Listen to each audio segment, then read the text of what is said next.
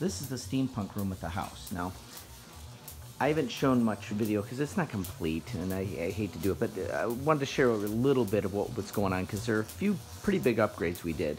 For one, well, that thing that's making all that noise is a Jacob's ladder, so if anybody that's into electricity, you know what one of those are. Pretty dangerous to just lay in their table, so that's not going to stay there. It's actually going to go up there where no one can get hurt, and it's not going to stay on all the time. Let's see.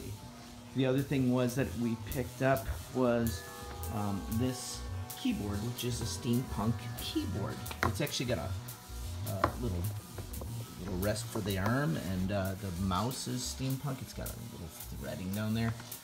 There's a steampunk lamp. This is where I work during the day.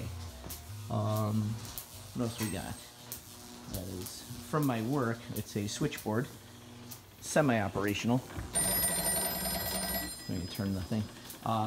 That is the typewriter that used to be on that desk. That desk is my dad's desk, by the way. And it works really well in this room. Those are the outfits that Heather and I wore when we got married. There's that machine that's making all that noise. Grandfather clock. Some of the items from our wedding.